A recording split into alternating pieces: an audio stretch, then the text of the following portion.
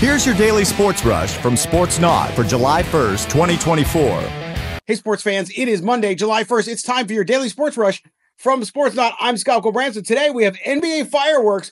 Caitlin Clark sets yet another record, and a rookie hits for the cycle in baseball. Let's get it started.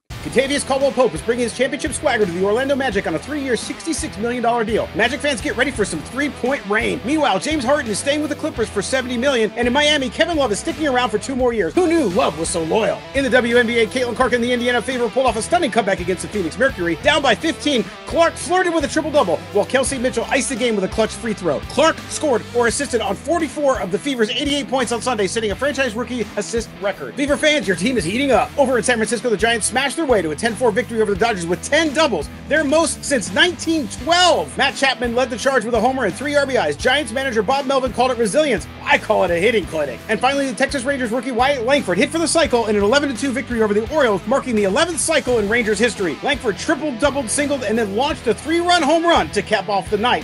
What a way to break a 6-game losing streak. All right, that's a wrap for today's Sports Rush. Make sure you check out sportsnaut.com for more on these stories and more. We'll see you tomorrow.